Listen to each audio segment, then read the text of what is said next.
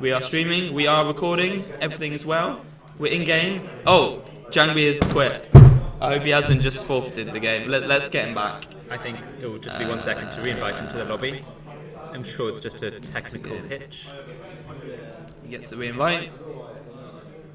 There he is, excellent. Let's check our players are ready. We're going to game 2. I'm very excited. That was a perfect way to kick off the series. I completely agree. Here we are, another second TVP for you. Cambridge at the moment 1-0 up. We actually haven't really mentioned what's going on. It is Oxford versus Cambridge. It is the biggest university rivalry in the world. Some say that's because of rowing and the boat race. I like to say it's because of eSports and StarCraft. Absolutely, the boat race was just a precursor, a warm-up. Exactly. This is the big event, and it's a pentathlon of 5 games, StarCraft only being one of them. But let's talk about that later. Let's get into our second game and introduce the players. Down here on the southeast corner of our map. He's up 1-0 already. It's Cambridge Terran AphleX. And in the top right, we have our Oxford player, the red Protoss. It is Djangbi. And as you were mentioning, this is of course a best of 3 between these two players. We've had one game already go to Djangbi. No, sorry, to AphleX. It could have gone either way. It could have gone either way. In my mind, it's still up in the air. And so one more win for our Terran player will mean the match goes to him. Indeed, indeed. So as we said, this is the verge of defeat for our Oxford player.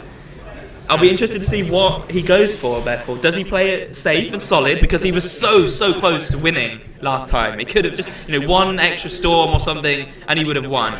Or will he mix it up and go for a bit of cheese? It's interesting. So this map is of course great for more macro-based play. The 4 bases you see in each corner are very easy to defend with one big army, and we could therefore see quite a long game with lots of bases. However, as a Protoss player, he might be more inclined to go for a quick tactic, such as proxy gates or cheese. Indeed. Or an oracle, perhaps. But we are seeing the same sort of setup as we saw in game 1, which is just a gateway. Interestingly, from our Terran player, we see a gas first. So I'm thinking either this is heavy Reaper commitment, or probably it's a quick tech up the tech ladder to factory and maybe a cloak banshee or widow mine drop, something like that. Scouting, Terrans pick correctly, so a minor advantage in this game goes to AphleX. Unfortunately for our Protoss player, he's got to go home. He's not going the right way. Precisely. However, the speed of the scout from Terran should imply that the Terran will be in the bottom right, so the Protoss should know that at least. And importantly, as he comes around, sorry, this is jerking all over around. We're on his player cam, so he's on. He sees both pylons, 1, 2. So he knows that there's no crazy hidden tech at the moment. He sees the cyber core. He actually sees a gateway being being produced. Maybe in defense for this Reaper that's coming up. We'll see if it gets cancelled, or like last game, if he sends it across the map. Precisely, and we of course also know that the Terran has not scouted a second gas. There's no second gas on Protoss, so we're not going to see anything too aggressive like an Oracle build. Indeed. So, where's the probe going? So it's a Warlock. The scouting is sometimes messed up by wall-offs at ramps. So the probe. That's a shame. We'll see if he actually gets any scouting information. The Reaper will get out, but if he raises the depot, he'll see very little. He won't actually be able to see the factory or the double gas. This is quite a heavy tech commitment from our Terran player. Absolutely. So we might be seeing a move into perhaps widow mine drops. The probe is still getting messed up by the scouting. He's really confused. He's like, where is our Terran player? Did he think that this is the spawn location? I think he might have had a queued or something and he just sent it straight across.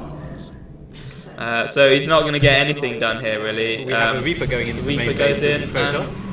And this has been unscouted so far. This will be... Oh, he's biding his time. This is the first our Protoss has seen of the Reaper, so he might be slightly confused. Oh, he picks up a kill. That's a good work from our Terran player. The Mothership Core's quite out of position here. And with double Zealot. And a second kill for the Reaper, so this has been very worth it so far. And he gets out, that's great. And he gets out, but there's been no scouting so far. Not that there is anything to scout, but... What do we see here, Ben? We see cloaked banshees. And no SCV production. This is looking grim. His economy could be a bit better, to be honest. But we do see quite an interesting. It's going to be Cloak Banshees against a kind of conservative Protoss with no Stalkers and there's a Robo. There's a Robo. So our Protoss is being very safe. He's expanded and got a Robo, which of course produces observers, which can then scout the Cloaked Banshee. This is quite early scouting factory there. I would maybe like to see it used for building add-ons and things. AphleX knows who he's playing against, maybe. He's seen these Zealots and he's getting worried. But he does now scout this expansion there. So he should know that aggression isn't on its way that much. So our Protoss, if he holds against this Cloak Banshee, is going to be quite ahead because he's got 2 Nexuses and of course a worker lead already. And so our Terran player is looking like he's very invested into this Banshee doing a lot of damage. Indeed. It's about to pop out and Cloak is what? 50 seconds behind. He'll probably reach the main base of the Protoss just before it's done. And let's see where the Observer is heading. There was one produced. It might just meet the Banshee, but it might be out of position by the time Cloak kicks in. It looks like it's just going to miss the Banshee, so we might see a little bit of damage getting done. But he needs to do quite a lot of damage because the Protoss is already 7 probes ahead. Yeah.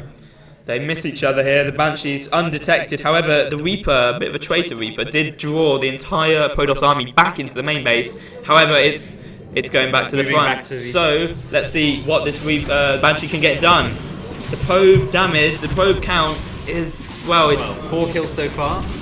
It's not bad. There is an photon overcharge, so you could throw that down to try and protect against. Where's the Protoss army? It's very, very slow. There's 1 Stalker, and 1 then sentry. Cloak goes down, and he could even pick off the sentry anywhere near. He's going straight for the mineral line here. He doesn't want the sentries. He wants the juicy probes, and he's getting a lot. Look at this, 9 probes. 9 probes go down. And where's the Observer? The second has been produced, so it should be on the way to the Natural very soon. Oh, this is tragic for our Protoss player. There's a second Observer. Here he comes, but... So this isn't ideal, but we have to remember behind this there is no second command center for the Terran, and some nice worker disparity is only 2 between our 2 players. Doesn't want to lose it. He does pick off the sentry and get out. This is quite nice, micro. But, micro won't win you the game alone unless you also build SCVs, perhaps, and, build some more barracks. Apologies, there is a second command center, I missed that. Well, it's not mining, and I think actually the Protoss economy is much stronger than Terran's at this stage. And in full AphleX style, we have a lot of energy on one of our Nexuses, so he's really saving those mules or scans, should there be DTs or... Yeah. He's almost got maximum energy. That's a crime as a Terran player there. And the double Banshee. There's just only 1 Stalker. I think the cracks are showing from a Protoss player. He's had the photon overcharge for all of this engagement. And there it goes can the down Banshee now. get out?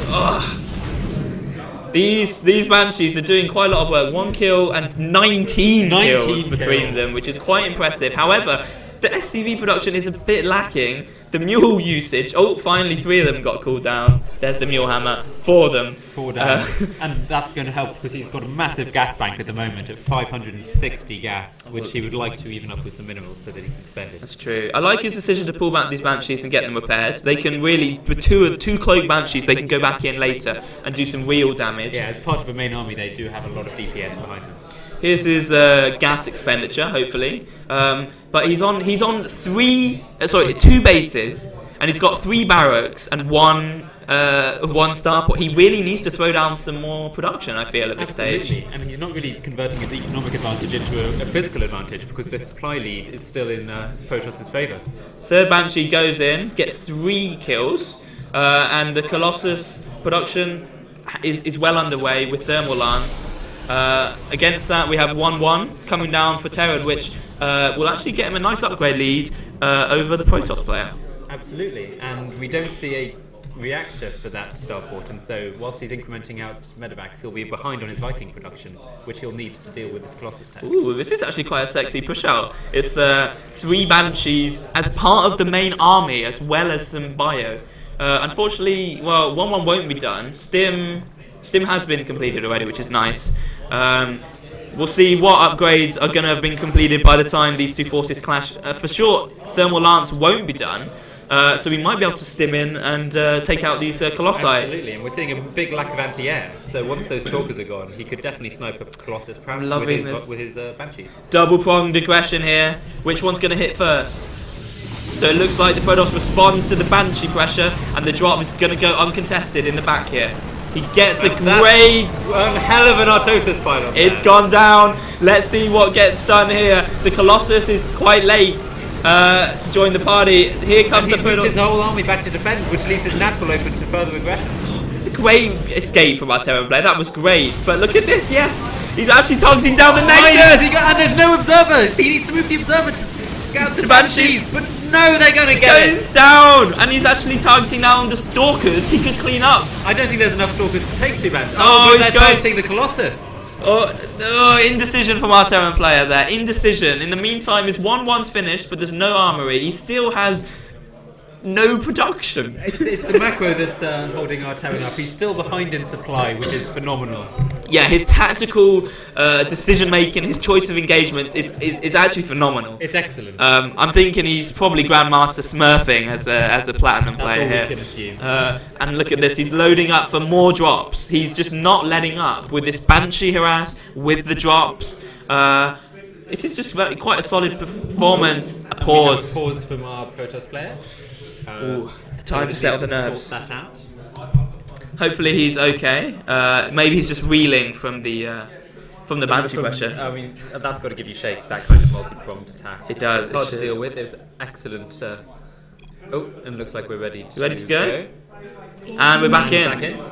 Fantastic. This is what I like to see, some more barracks being thrown down by our Terran player. But we mentioned that AphleX, his game back at home is letting himself down. And look at the supplies. He's actually behind. For all the damage he's done, for all of that sick Nexus sniping, the probe kills with the Banshee, with the Reaper, with everything, he's actually behind. That's this quite army that's shocking. moving out isn't looking too scary against 2 Colossi and a bunch of Stalkers. I don't think it's going to get the damage done that it needs. This drop, however, is doing some great extra work. He's focusing down the Colossus Den, and I think he's going to get it. In the meantime, he's scanning the front. He's going for the Nexus. Oh, and he's going to probably get it. The Protoss moved his entire army back to defend. What a great move again from our Terran. Oh no! Now he's going for probes. He doesn't get decision again from AphleX. He is his one weakness in this matchup. But he is doing some fantastic damage. And the Protoss, he's just really has 1A syndrome at this point. And the Terran has identified that the observer is out of position and is going for that Nexus. Yeah, there's no observers here. This is going down. And the second Nexus will be sniped by Cloak's Banshees. And incredible moves from our Terran. He's picking the Protoss apart. He's actually focused. This is quite ambitious. This Marauder. There's 2 Marauders. They've gotten it down to almost half health. Which is, that's pretty good. A cheeky innovation. But we're going for a GG. The Protoss player knows when he's beaten. And our Terran player for Cambridge takes the series 2-0. That is a very convincing 2-0, I would say, from our Terran player. And Cambridge takes the lead, 1-0 in this best of 5. Absolutely. Between Oxford and Cambridge. Very, very good games. I think they were both very exciting, action-packed. Our Protoss player was let down perhaps by his ability to defend the multi-pronged aggression. I think so. It'll be interesting to see what happens in our next game. I think, this game showed that while economy is important, the coolest thing about StarCraft is the micro, is the tactical engagements, and that's where AphleX shine. Absolutely. He was able to just use incredible micro to pick apart our Protoss player. Yeah. And, that was a great match 1 out of our 5-match best of 5. We will be playing all 5 games to let all the players compete, and of course the final players are our best players, so we save the best to last. They're Masters players. So we've just done some Platinum action. I think the next game is Platinum verging on Diamond, if not Diamond. Yes, I think it's Diamond. And it's going to be a TVP again, I think. Yes. Do we know who is playing? We do. I know Stefan from Cambridge. Mm-hmm. He's a solid player. I think he just hit. He just hit rank 1 diamond yesterday for his training. And from Oxford, who do we have? So I am not sure what this. You're not sure. Someone. We can check on If here. it's a Terran, I think It's it might Roland. be. Oh, Roland. So this is going to be a ZVZ. No, a PVZ. PVZ. No. Okay. I'm reading the list the wrong way up. Okay. It's a Terran, Ben. It's you. It's me. I'm playing next. What are you doing here, Ben? Okay, I'm playing next, and then I will be playing a Protoss, I No. believe. What? But here now it says Will Barnes. So as you can tell, this has not Okay. been. This has Not been clearly laid out for us. Oh. There were some people behind the scenes. I think we've had some shenanigans here. While Cambridge have listed their team from bottom to top in terms of ability, Oxford have sneakily done it in reverse order. Just on this. I apologise. This one. So you're actually the second best player from Oxford then. Well, I Give think yourself some credit. I find that I'm probably the second best player from Oxford. If not the best. If not the best. It's of course a very tightly packed team. It's all diamond players really, so there's a lot of toing and froing. Oh, great. So, yeah, some dynamics there. In which case, you'll be playing fourth for Oxford. So Ben isn't next. So do you fancy staying and doing the next games casting? Yeah, it'd be a pleasure. I'm sure that some other people might want to step in as well if Indeed. That'll be fun. it's their want. In which case, for all our preamble, we will have a second PVZ. No, a first PVZ. A first PVZ. Okay. This time with Cambridge having a Protoss and Oxford having a Zerg. Excellent. Oh, that is way too common. I think our brain, or my brain at least, is fried. You know. Absolutely. I think this casting StarCraft and such crazy games is harder than Tripos exams. I would say so. Then again, many things are. Many things are.